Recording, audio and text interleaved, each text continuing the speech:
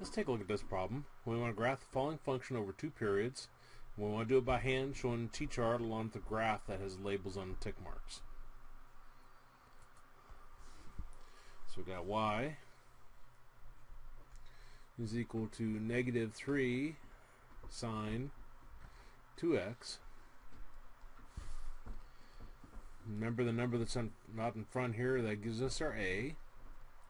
We take the absolute value of it. So the absolute value of negative 3 gives us positive 3. That's our amplitude. And whatever number's in front of our x inside the parentheses here is our b. So it tells us b is 2. Well, first let's find our period. Your period is going to be equal to 2 pi over b.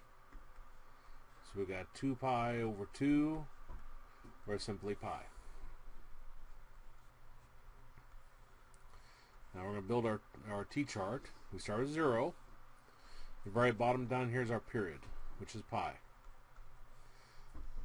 Halfway is our half of our period, which is 1/2 times pi, or pi over 2.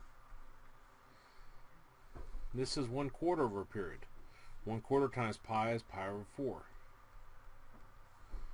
And then here will be 3/4 of our period.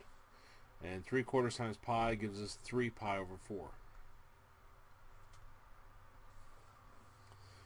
Okay, now we want to plug those into negative 3 sine 2x. So we're going to have negative 3 sine 2 times 0, which gives us negative 3 sine 2 times 0 is 0. And sine of 0, sine is our y, so sine would be 0, so we got negative 3 times 0, or 0. And I got negative 3 sine of 2 times pi over 4, which gives us negative 3 sine of pi over 2. And that's negative 3, and sine of pi over 2 is 1. So that gives us negative 3. And we got negative 3 sine 2 times pi over 2, which gives us negative 3 sine of pi,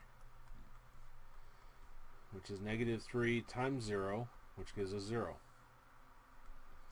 And then we got negative 3 sine of 2 times 3 pi over 4, which gives us negative 3 sine of 3 pi over 2. That gives us negative 3 times negative 1, which gives us a positive 3. And this is negative 3 sine of 2 times pi, which is negative 3 sine of 2 pi, which is negative 3 times 0, which brings us back to 0. And that's our t-chart for one period. Well, let's graph these.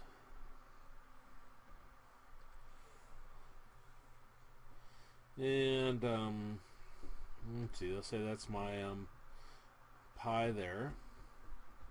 So then this will be pi over 2. This will be pi over 4. And this will be 3 pi over 4. Now pi is approximately 3.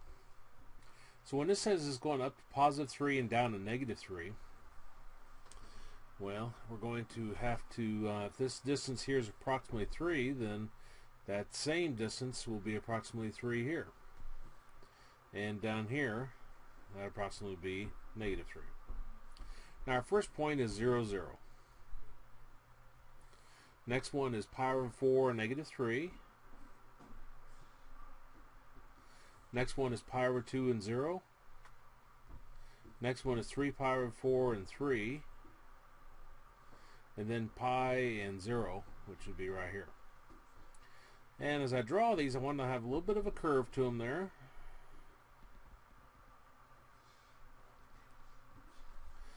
As good as I can do.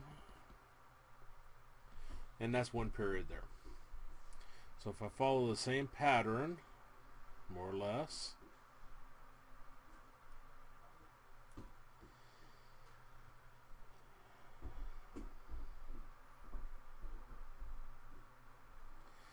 just eyeballing it there, then that would be our answer.